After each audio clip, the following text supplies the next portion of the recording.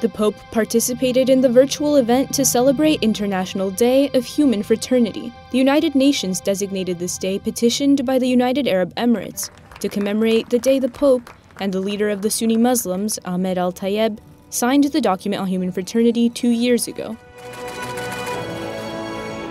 A special committee was created to promote the document's message.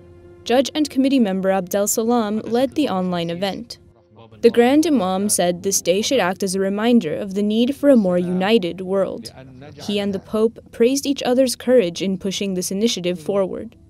Lo más lindo de todo, que ese primer deseo de fraternidad se fue consolidando en verdadera fraternidad. Gracias, hermano. Gracias. Pope Francis's message was very clear. He said it's not a time for indifference, and that the only valid option is fraternity. No podemos decir o hermanos o no hermanos. Digamos más bien o hermanos o enemigos.